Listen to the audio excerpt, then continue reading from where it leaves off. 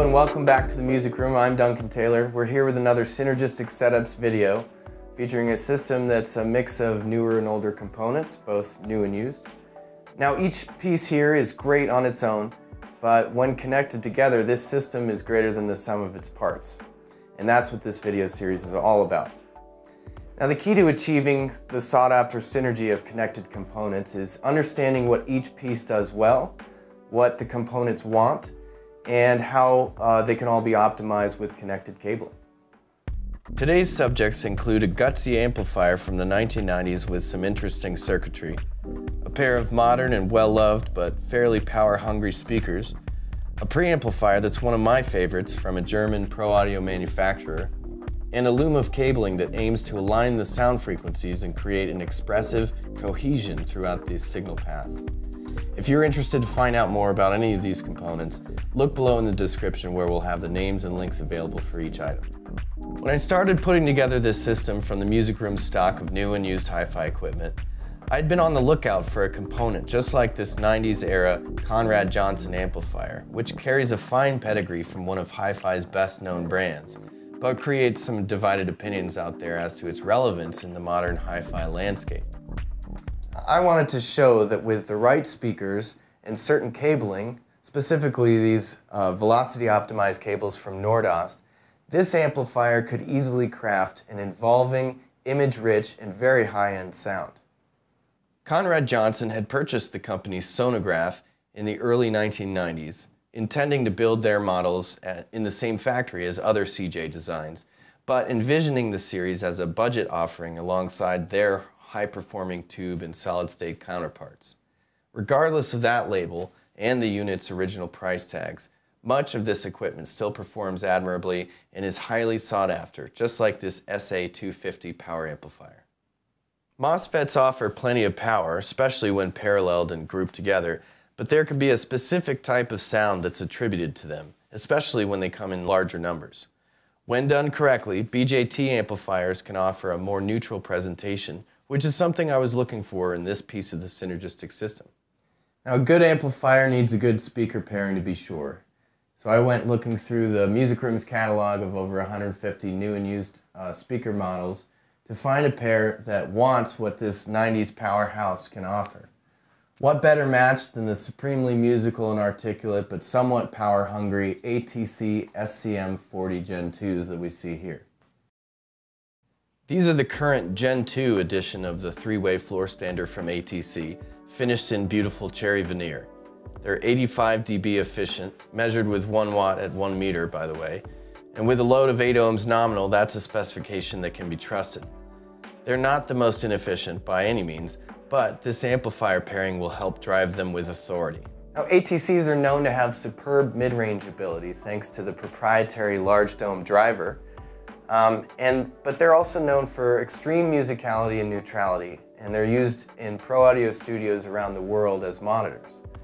Now, the manufacturer separates its catalog between pro and home use, and the SCM40 is a long-standing model in the latter category.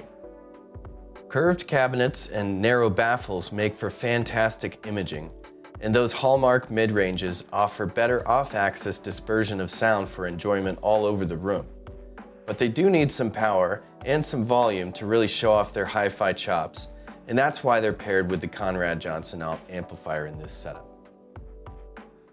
So we've got a pair of speakers and a power amplifier, and the last piece of electronics which completes the puzzle is another item from a manufacturer which crosses the aisle between pro audio and home hi-fi, which is Germany's Sound Performance Lab, or SPL.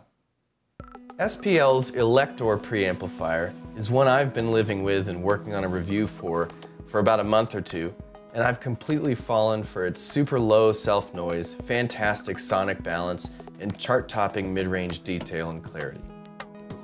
Now, where the Conrad Johnson delivers the bass in this system, and the Nordost cables, which I'll get to in a moment, help extend the high-frequency response, it's the SPL that's responsible for delivering to the ATC mid-ranges a complete, grainless, and effortless mid-range clarity that help maximize this system for a complete hi-fi experience. One thing I love about this preamplifier is its ability to effectively learn any infrared remote control signal just by pressing the small white button on the back panel and aiming the remote at the front panel meters. At home, I pulled out my nearly forgotten older Apple TV remote for a super simple operation. As we're talking about a system of connected components, it's important to consider the cabling as a component rather than an accessory. Now, the cables I specifically chose from Nordost play an integral role in the sound. Nordost is an American company with technology aimed at preserving the timing of audio signals through its cables, and in tech speak that's something called velocity propagation, or VP. While some believe the skin effect only applies to frequencies above the human hearing, the actual data shows that for a 16-gauge solid wire, for example, the skin effect begins to happen at about 11 kilohertz, right around the breathy region of a female vocal or the splash of the cymbals of a drum kit. Nordost achieves a VP of above 90% in all of the Norse 2 cables, like the Heimdall 2 you see here, which means treble frequencies are almost completely unaffected by the skin effect and dielectric influence.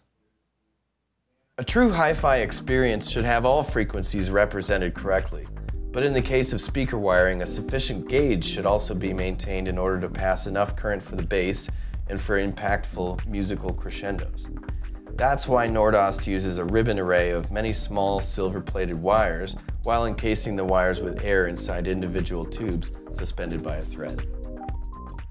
The time-accurate delivery of the audio signal provided by these Nordost cables helps get the absolute best out of this older Conrad Johnson amplifier, showing that even a near-vintage budget amplifier of decent design can make for a truly memorable experience when optimized correctly. Add a low-noise, extremely balanced preamplifier to the mix that's got exceptional mid-range clarity, plus a pair of speakers that can do anything that you ask them to do, and you've got one heck of a synergistic system on your hands. Now we'll leave you with a few moments of music featuring this system, and it's of a band that I had the pleasure of mastering their most recent album. You can find the information about that in the description below, as well as links and more information about each piece of gear that you see here. Thanks for watching. Don't forget to subscribe, and from all of us at the Music Room, happy listening.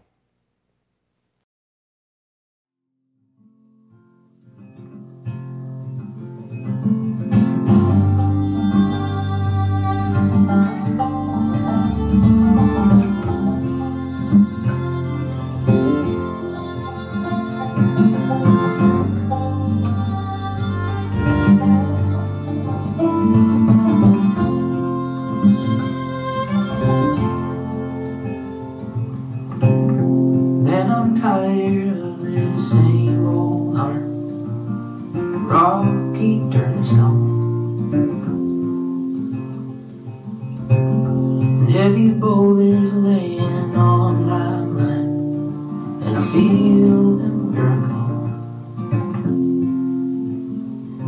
'Cause I'm made of soil, made of clay and salt and sand. Well, ain't no levee, I ain't no dam.